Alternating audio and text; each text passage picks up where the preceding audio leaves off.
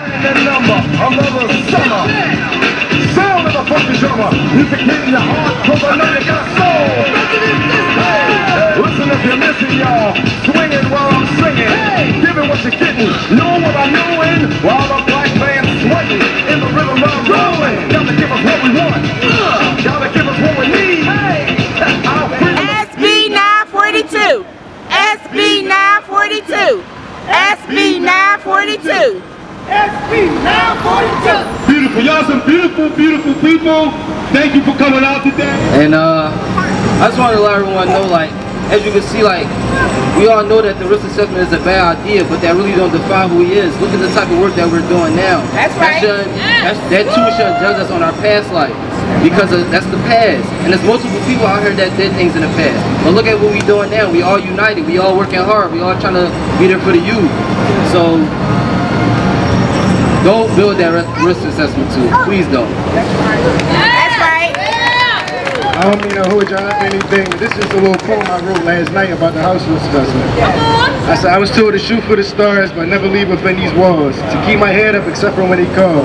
They labeled me 7 numbers on 33 all. I'm innocent until proven guilty, I'm lost. I know they labeled me 7 numbers, but they 3 off, probably slipped a lot of your minds. My BP number was 7 numbers. My badge number is only 4. 7 minus 4 equals 3. That's why I said they're 3 off. And my PP number, I consider that's what they labeled me as. That relates back to the queries. How they had the anklets with their numbers on it stating that they property. That's right. And that's how I look at the house arrest. It's pretty simple.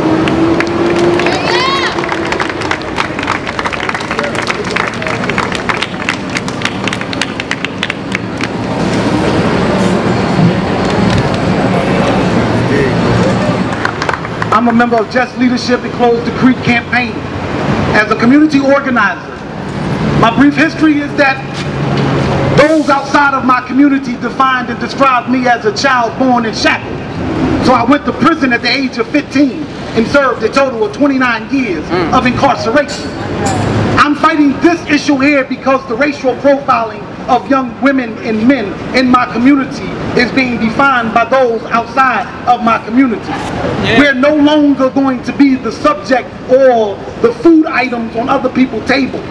We out here pushing this issue to demand that they stop this risk assessment. Yes. They're not a risk. That's right. The true risks are those that seeking to define us. That's You right. have no power, no ability to describe me. That's right. I'm a black man, so don't call me a risk, because I'm more importantly a human being. That's right. And I'm coming to you from Just Leadership.